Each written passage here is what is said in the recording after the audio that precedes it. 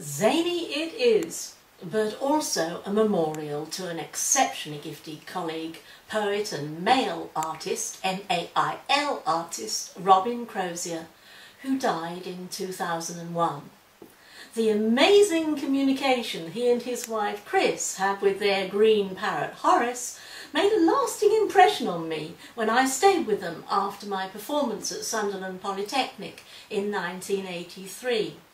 Horace kept mimicking me and had me in paroxysms of laughter.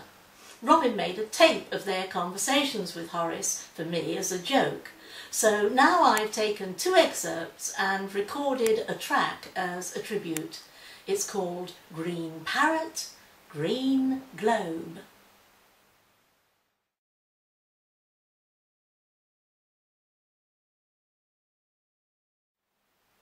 Yes, to over 300 artists in over 50 countries. Here are the feathers he sent me that I photocopied for the cover of my poem 2 + 6 = when we did a joint project for Oxford Art Weeks in 1987. I've stored them in moth herbs and only 4 have been nibbled. Green Parrot, Green Globe introduces everyone to the idea of the exploding green parrot whose feathers Robin sent all over the world in the 1980s.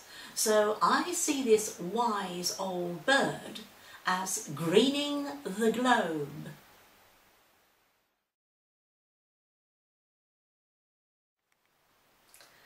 Dare I boast I'm the first person to release cactus music to the world.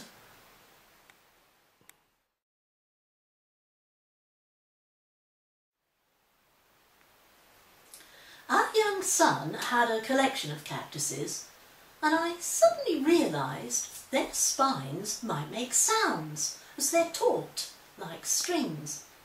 I needed a mysterious sound to accompany a short piece from Phosphor. That's a large-scale work I created for the Houston Festival in 1986.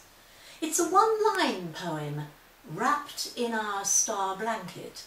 So that's when you'll hear me playing the cactus, with a microphone very close.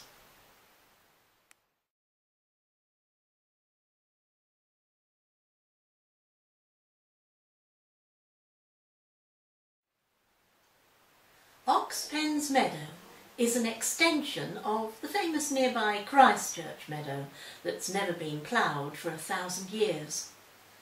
It's large enough to kick a ball about, fling a frisbee, fly kites, as well as picnic by the Isis, the poetic name of the Thames through Oxford. The meadow hosts wonderful wildlife right in the city centre. We've noted over 50 different kinds of birds, including herons and kingfishers. We believe kingfishers might fly along Castle Mill Stream, which bounds the east of the meadow, right through the heart of Oxford with its mesh of waterways linking Port Meadow. And there are around 70 kinds of wildflowers and grasses growing there. Our community believes that it must be protected from any further development.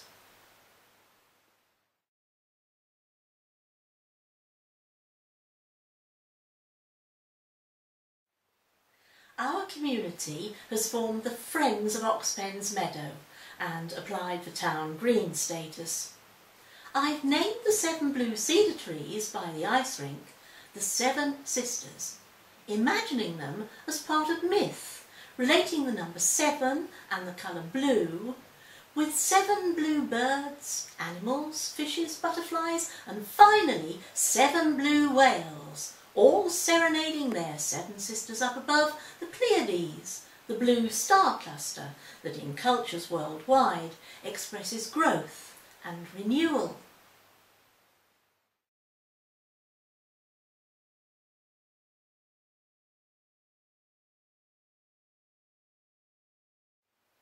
I have to thank my colleague Philip Goss for simulating its wavelength call, then raising the audibility. These largest seafarers are connecting to each other all the time, across thousands of miles, with clues of sound transmitted through the oceans. Let's hope our developing wireless communication system, the World Wide Web, through which we can all connect, will give us the clue to living in harmony on our blue planet.